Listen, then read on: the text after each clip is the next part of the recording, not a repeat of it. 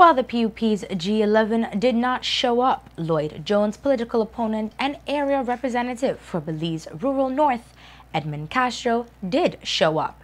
He did so for a couple of seconds after a crowd of PUP supporters proceeded to chase Castro from the venue.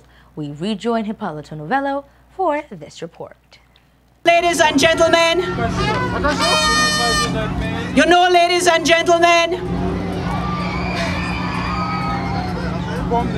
Belize Rural Central Area Representative Dolores Valderramos Garcia was giving her speech at the PUP's recent Power to the People tour in Sandhill Village when the crowd stopped listening to her and focused their attention to a gold vehicle. Inside the vehicle was Edmund Castro, the current UDP area representative for Belize Rural North. Get out of here, peeping Tom Castro! Get out of here, peeping Tom Castro! Get out of here, peeping Tom Castro! You're not wanted here! What was he doing there? We have no idea. But the PUP supporters were not happy. They started to shout at him, throw objects at his car and even bear in his face. Police officers were unable to fully contain the angry PUP crowd.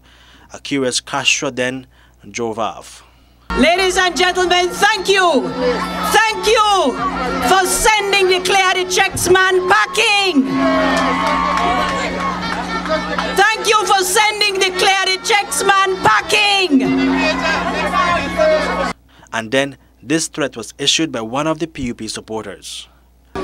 If Castro ever tried that again, that is a deadbeat man. I will put him 6 feet under where Major's going to put him too. Reporting for Love News, Hipólito Novello.